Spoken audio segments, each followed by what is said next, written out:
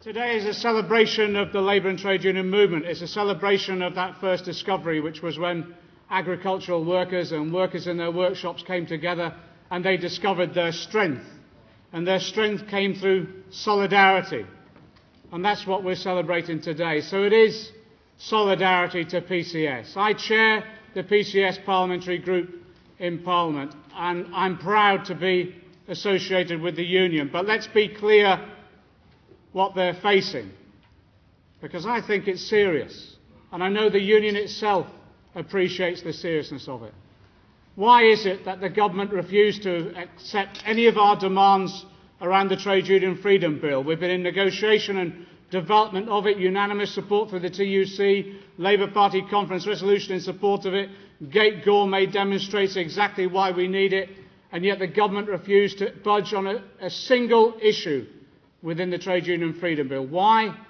Because they're terrified of solidarity action coming back into this country. That's what it's all about. And they're terrified of solidarity action because they're now taking on the public service unions once and for all. And why are they doing that? Because the next wave of privatisations, job cuts, regional pay bargaining, worsening of conditions, and yes, most probably coming back for people's pensions, is about to unroll if Gordon Brown enters number 10. And so they're looking for a public sector union, just as Thatcher did, identify the miners. This government is looking towards a public sector union to see if it can smash it. And that's what this dispute is all about with regard to PCS. It's a deliberate act of provocation.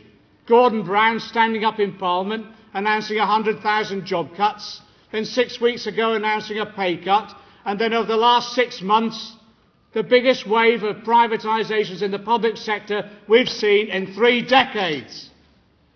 And this is the man trade union general secretaries are willing to sit down and nominate, possibly, for the leader of the Labour Party on the basis they can think they can negotiate with him.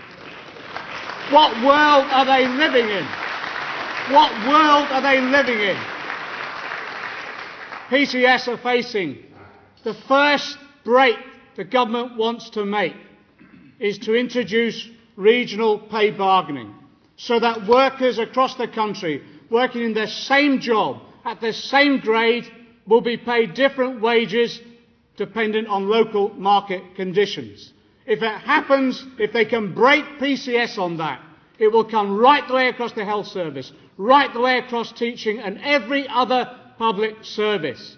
That's why this dispute is so important, and that's why we're demanding solidarity from other unions in this dispute.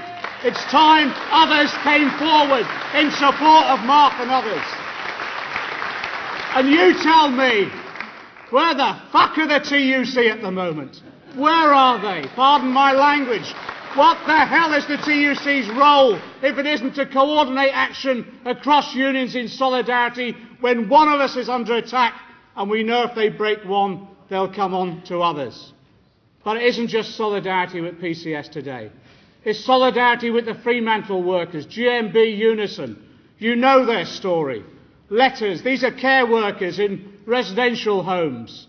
They get letters before Christmas saying they don't sign up to the new contract, 40% pay cuts or the sack. Solidarity to Fremantle.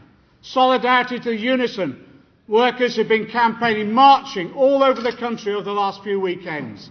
These are the people who marched out 10 years ago to elect a Labour government. Well, they're marching again, and they're marching all over the country against new Labour cuts, closures and privatisations. I've just been up in Coatbridge in Scotland this last weekend in support of Elaine Smith, MSP, a good socialist in the Scottish Parliament. What happens? We're on demonstrations to try and save their accident and emergency unit that's being closed. Who's trying to head up the campaign against the closure? John Reid. Unbelievable. Hazel Blear's on a picket line in Manchester against privatisation and cuts in the NHS, things they've voted through in Cabinet over the last year. Solidarity to the Unison campaigners. But it goes beyond that as well. This month you'll have seen the government's introduced and passed through the Commons stage, first stage, the legislation to privatise our prisons and our probation services in a way that not even the Tories attempted in the 90s. When the Tories' first wave of privatisations came about, it was described by one leading Labour politician as morally repugnant.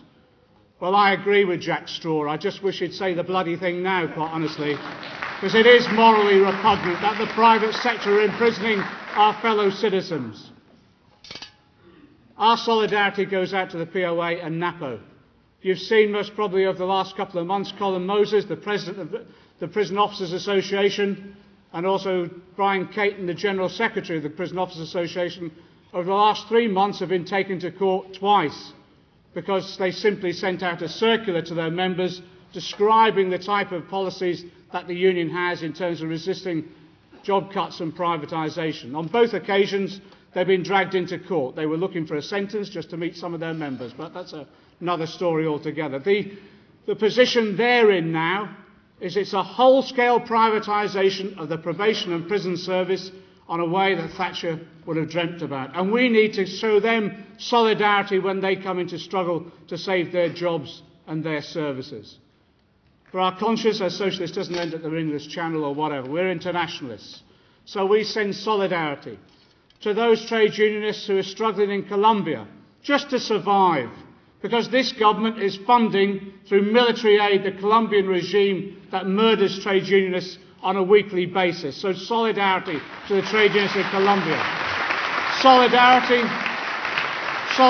to the people of Cuba, who are standing against the American blockade, which again this government has done nothing to condemn. But I tell you, this month especially, we send solidarity to the Chavez regime in Venezuela, bringing back the oil into public ownership so they can redistribute wealth and tackle poverty. What an example to any future Labour government in this country. That's the solidarity we're displaying here and internationally. That's what our movement is all about. There's been reference to Blair going. He's most probably going on the 10th of May. That's what we've been briefed up, just to get our flowers ready to deck before the rose as he walks out of 10 Downing Street. And there will be then a period in which Labour MPs will have to decide whether they nominate a candidate in this election from the left. Now, we think that we can get the nominations. We think we can. We're in all sorts of negotiations with all sorts of strange people. I won't even mention them. But I tell you one thing, as an aside, whoever comes forward, I'm absolutely staggered that anybody who voted for the war in Iraq dares to put their name forward to lead this country after 650,000 people have died as a result. Staggered. So what we're calling for is not just trade union solidarity, we're calling for political solidarity.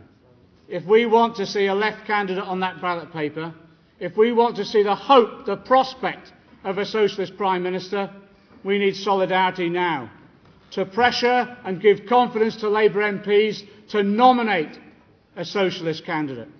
Now, there's a number, and General Secretaries and others have stood back and said, well, we'll wait to see who goes on the ballot paper. This isn't a bloody horse race. You can't be a spectator in this.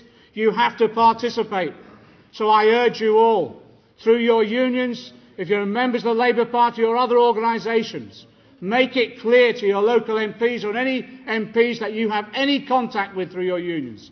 We expect them to nominate a socialist candidate in this election to give everybody in our movement the opportunity to decide the future of this government, the future of the Labour Party, but also the future of the policies that will unite our movement again. And they're straightforward. Peace, not war. Public services, not privatisation. Decent pensions and decent benefits so there is no longer poverty in this country. But above all else, we want to see a redistribution of power and wealth in this country on the basis of civil liberties and trade union rights. That's the basis upon which I'm standing. That's the argument that we'll put. And the reason they want to keep me off the ballot paper is because they're bloody terrified they will demonstrate the strength of feeling in our movement in support of those policies and in support of a candidate advocating those policies. But I tell you this, over the next few weeks, this campaign will go on, ballot paper or not. It will go on to build a movement that is unshakable.